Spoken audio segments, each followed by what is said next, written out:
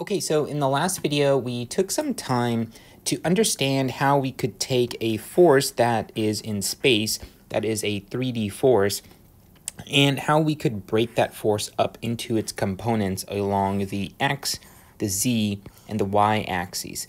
So in this video, I want to take a look at some of the special angles that we used in the previous videos, and those angles were these direction angles, and I want to help sort of visualize them because these angles sometimes can be hard to see. So in this video, I really want to show you where these angles are oriented from, and then we'll talk about a byproduct of those angles when we find these force components, and that is the direction cosines.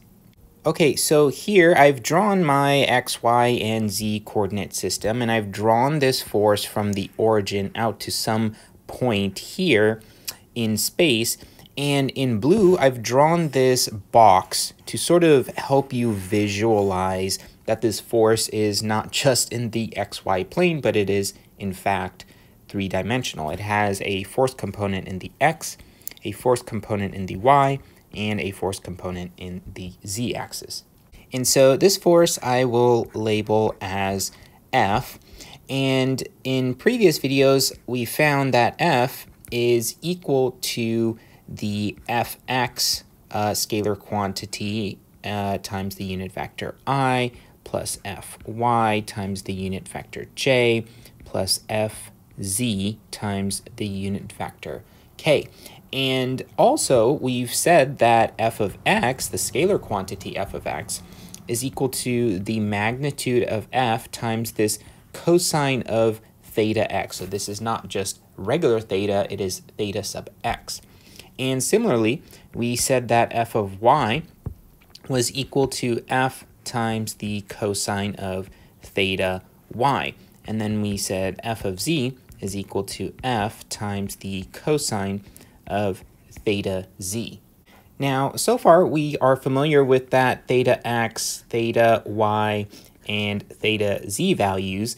These values right here are what we call our direction angles. Now, these direction angles are plugged into these cosine functions for all three of these components. And so these terms right here, cosine of theta x, cosine of theta y, and cosine of theta z, those are what we call our direction cosines.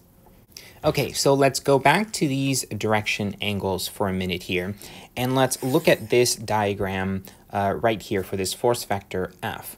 We know that our direction angles are the angles that this force vector makes from the positive axis to the force vector. So for an example, theta x is going to be the angle that this force vector makes from the positive x-axis. So theta x is going to be right there. That is theta x. However, that's hard to see.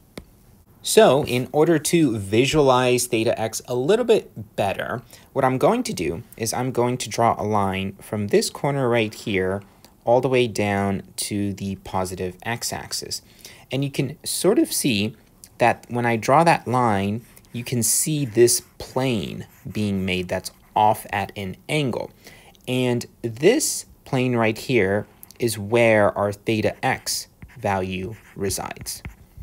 And again, visualizing this stuff in 3D can be a little bit challenging, so I urge you to just take a second and really try to understand this yellow plane right here. So this plane that we've made, that is the plane in which theta x is acting in. Now, we can do the same thing to see where theta y is acting in. So I'm going to go ahead and from the tip of that force vector all the way to the y-axis, I'm going to draw another line.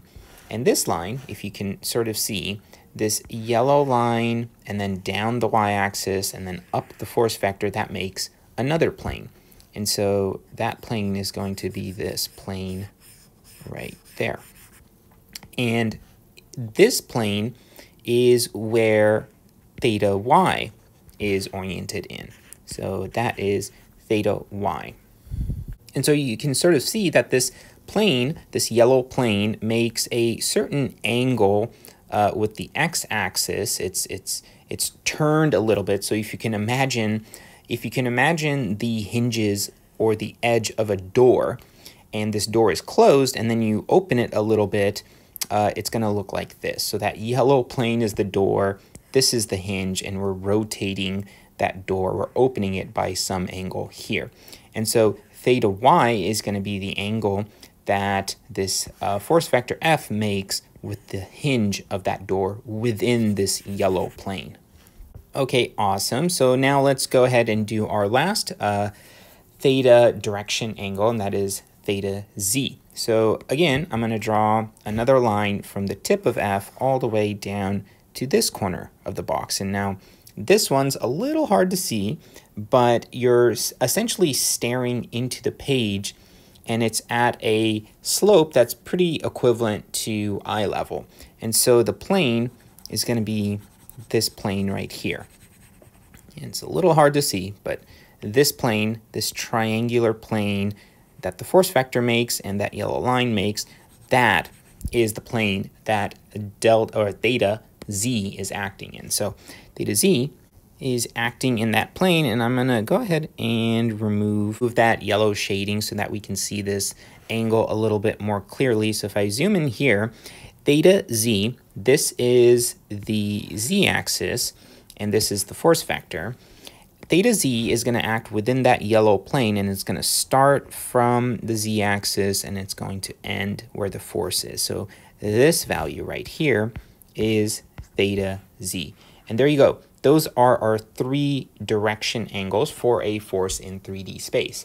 So very quickly, we can do a numerical example down here where I said that if the force vector is 320 newtons, and then I said theta x was equal to 60 degrees, theta y was equal to 45 degrees, and theta z was equal to 120 degrees. So notice that theta z is more than 90 degrees. So this force vector isn't acting entirely in this quadrant of the 3-dimensional space. Remember, theta z is taken from the z-axis to that force within this plane. So theta z is going to act more like that. So this force vector F is actually going off in some other direction.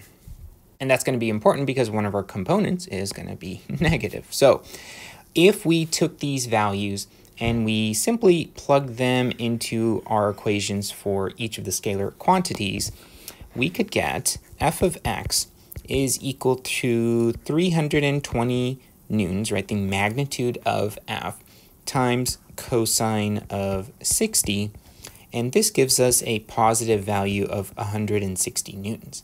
Now for f of y, very similar, is going to be 320 newtons times the cosine of 45 degrees, and this gives us a value of 226 newtons.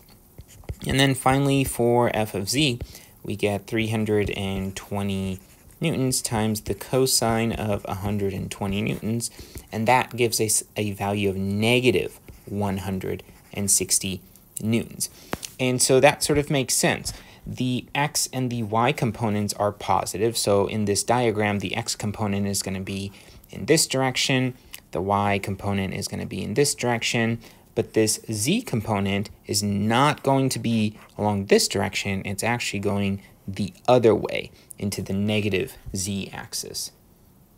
And so for completion, I can write that this force vector F of 320 newtons has a component of 160 newtons in the I direction, plus 226 newtons in the J direction, minus 160 newtons in the K direction, in the Z direction, the negative Z direction in this case. And there you go.